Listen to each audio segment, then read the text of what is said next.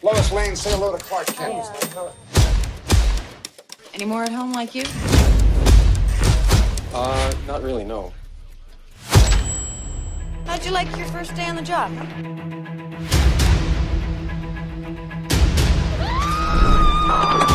Easy, miss. I've got you. On the whole, I'd say it's been swell. Swell? To commit the crime of the century, a man would just naturally want to face the challenge of the century.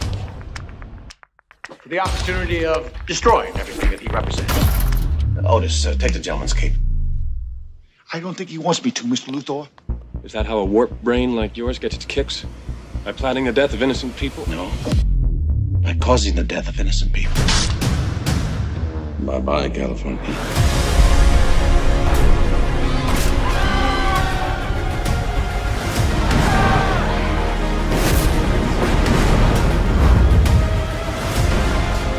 You were great in your day, Superman.